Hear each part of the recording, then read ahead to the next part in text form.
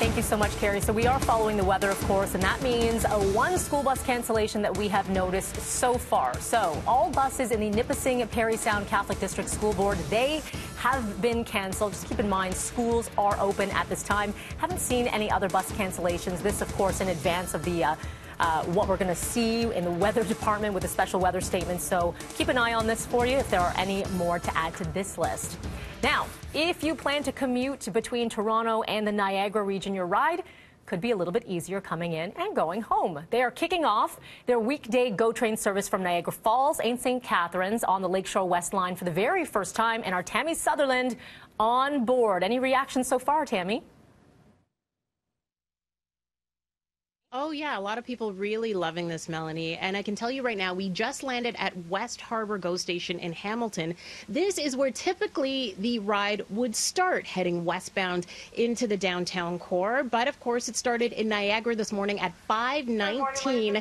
And you can hear the announcement. We've just pulled in. And so it really does help with commuters who are starting their day really early out west. Now, here I have Stephen, who is actually taking this all the way from Niagara to Union. Tell me a little bit about what your thoughts are on this expansion and how it's changing your commute.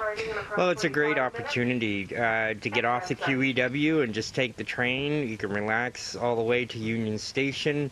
As I said, there's power on the train, so I can charge a phone or a laptop and just work away as we're traveling.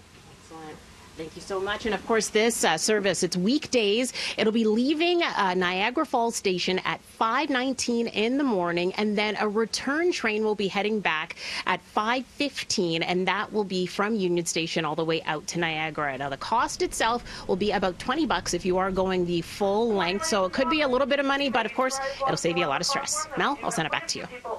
All right, Tammie, thank you so much. Have a safe ride back. To our streets overnight now, a stabbing downtown sending a man in his 50s to hospital. The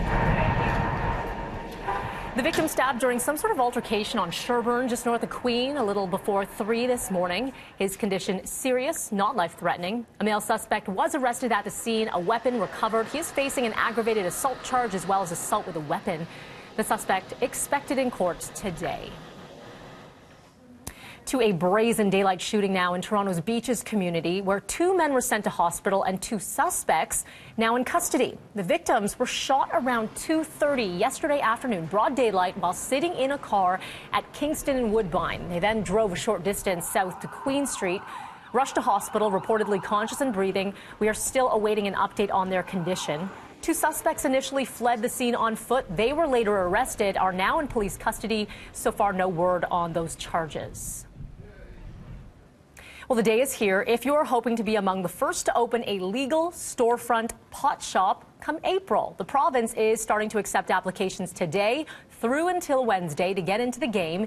It's not going to be easy, though. There are only 25 licenses that are up for grabs, only here in Toronto, 5.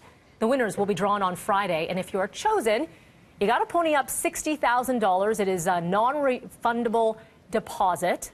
Coming up just after 7 o'clock, we're going to hear from an industry insider on what may be about to unfold with this entire process.